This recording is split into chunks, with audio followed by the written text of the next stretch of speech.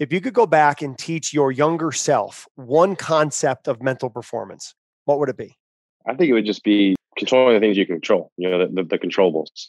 I think there's so many times I think back to high school and college, getting frustrated and getting upset because umpires missing calls or, there's an error made behind you or balls are just dropping in. And the biggest part of growing up is controlling the things you can control and knowing what the controllables are and knowing what the uncontrollables are.